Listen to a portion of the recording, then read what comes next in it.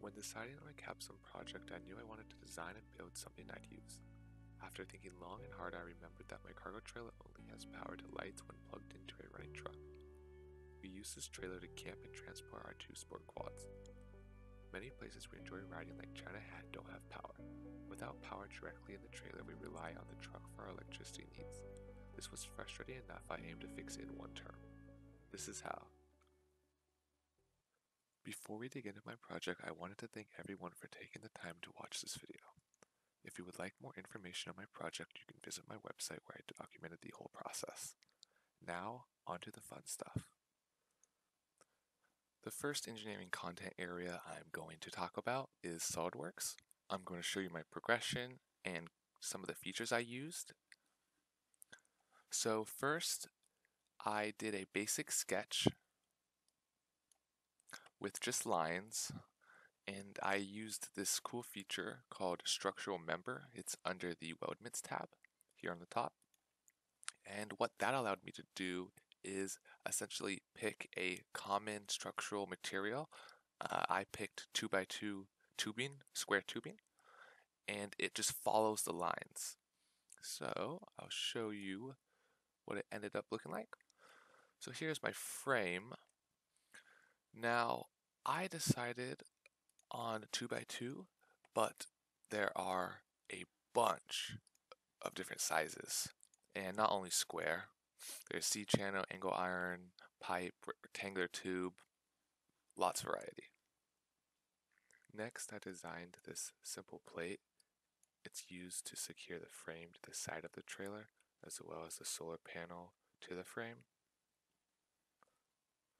Here is my frame assembly. I just wanted to talk a little bit about why this frame design is unique.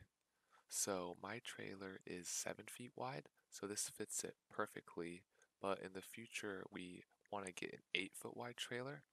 So we just plan on extending this 2x2 tubing right here, so it ends up being 8 feet wide. Lastly, this is my drawing. My frame is fully dimensioned, and I also included a cut list, which made getting the material and cutting it super easy. So next I'm going to talk about how I used what I learned in sustainable engineering and AC/DC electrical systems to pick out my solar panel, my charge controller, and my battery. And after that I'll show you my completed project.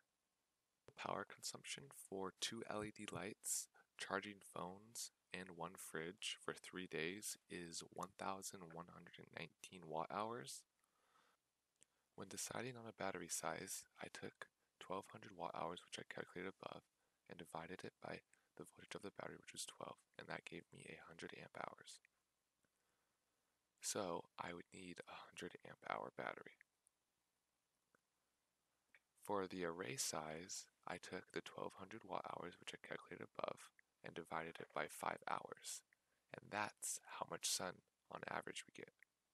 That gave me 240 watts, and it is very common to round up your array size, so I rounded it up to 300 watts. Now when deciding on a charge controller size, I took 300 watts and divided it by 12 volts, and that gave me a 25 amp charge controller. I calculated the power needed for 3 days without sun, and because that situation is very unlikely, I used a single 100 watt solar panel that's capable of charging my 100 amp hour battery.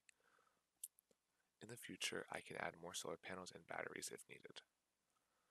When deciding on fuses between the solar panel and charge controller and the charge controller and the battery and inverter, it mainly depended on the component that I was fusing, so I just went off of the charge controller fuse, which was 20 amps, and the recommended for the inverter, which was a 150 amp fuse, and for the solar panel, it's not going to be producing any more than 7 to 8 amps, so a 10 amp fuse will be fine.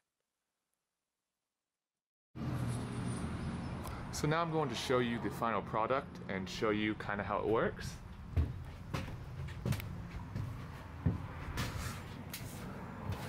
So Here is my charge controller.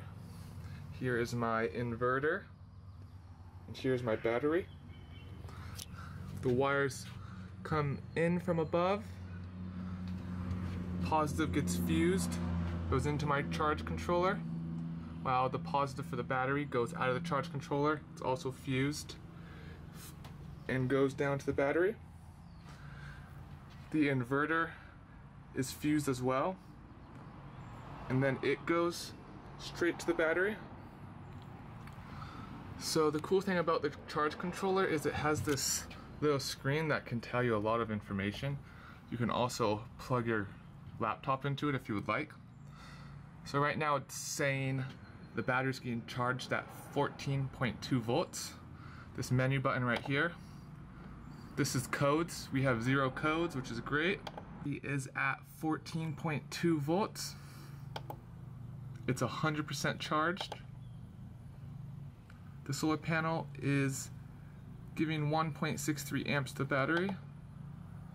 And the solar panel is producing 18.6 volts. And then this is just the main menu. Since it is fully charged already, because I'm not running a lot on it, you can see this light up here is blinking. That just means it's not charging the battery anymore, it's just keeping it at the level it is at. So just to show you guys that everything is working, I just have a little light plugged in. So there's a sensor on the bottom. When I put my finger, the light turns on, and you can see it's working. And you take it off, and there it is.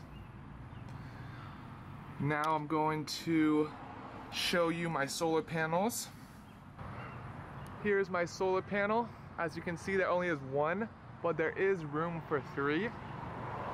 So in the future, if I ever want to add any, I have the room.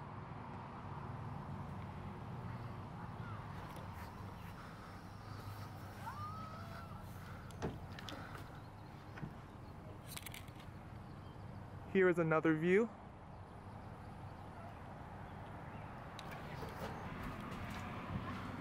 And here it is all set up on the wall, and it's just directly next to the door. So I'll walk out here, and you can kind of see how the trailer is set up along with the truck.